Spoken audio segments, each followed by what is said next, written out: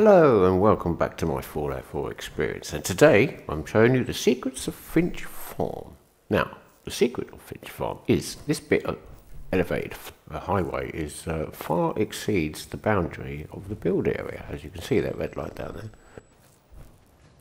So yes, we can build out right on the other side of this flyover, or elevated highway, or elevated road.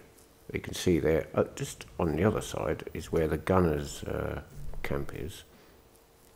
I'll have to come out and build in order to move. So the population of Finch Farm is low at the moment, but when I get up to around 28 people, the boundaries will move, and I should be able to build on that other section there.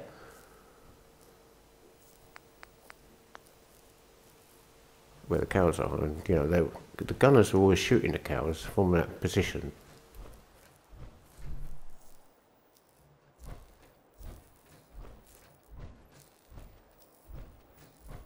Now at the present, this walkway going up, no settler will walk up it because it hasn't got any guardrails on it, but that will change as I go along. Now, down the other end of that elevated motorway, the one opposite the Riviera satellite array where the super mutant camp is, I shall also be able to build out. Now, of course, there's a bit of the motorway missing, but you can see that this can almost be placed there. So I'll just place some wood and make a little platform for the gun to sit on.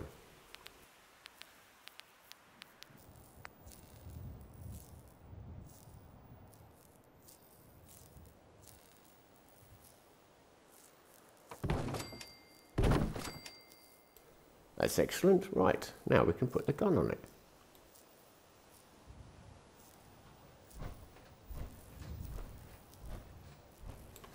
So this end of the build area slightly exceeds the build area. I can't show you from here because unfortunately the motorway is in the way. So I think I'll put the laser down first. I could use the rockets, but then when the settlers go out there, they get damaged by area of effect, and so the laser is much more precise. Right, so that's basically the secrets of Finch Farm done and dusted. I shall connect up these lasers. I hope you've enjoyed this video, and have a great time out there in Fallout 4 world, and see you again soon. Bye for now.